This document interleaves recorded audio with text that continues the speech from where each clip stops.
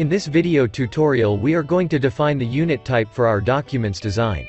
When we starting the new design, we should specify the unit type for our new design. To define or specify the unit type for our current active document design, go to the right side of design area above the view queue. Click to drop down. There are many available unit types: millimeter, centimeter, meter, inch, foot, that you could choose for your current active document design.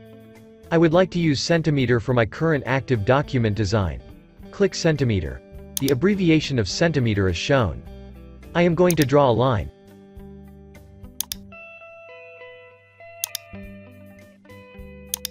You notice the length of the line is in centimeter.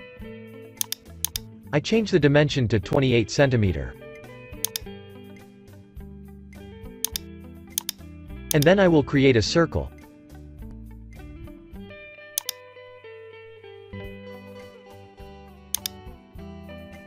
The length of radius dimension is in centimeter. I enter 20 centimeter.